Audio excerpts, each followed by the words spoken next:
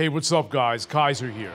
And one of the most heartbreaking things in life is having a family member that's not valuing their health and their body. The best way to change them is not nagging them or trying to force them to get in shape. It's being an example yourself. That's the main mistake that a lot of parents and spouses make. It's using words to try to change the important people in their life. You have to use actions, your actions. When you're valuing fitness yourself at the highest level, when you're disciplining yourself, pushing yourself, and trying new things, you can't help but influence others. Those activities are magnetic activities. People want to copy you, they want to follow along. And secondly, there's living a healthy lifestyle.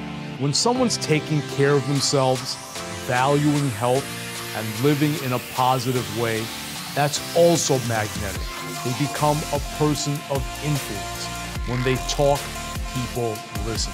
So guys, if you have someone in your life that you wish was more healthy and they're not listening to you, be the example. Take them along, carry them in the journey, and not only you, but they too will have a better body.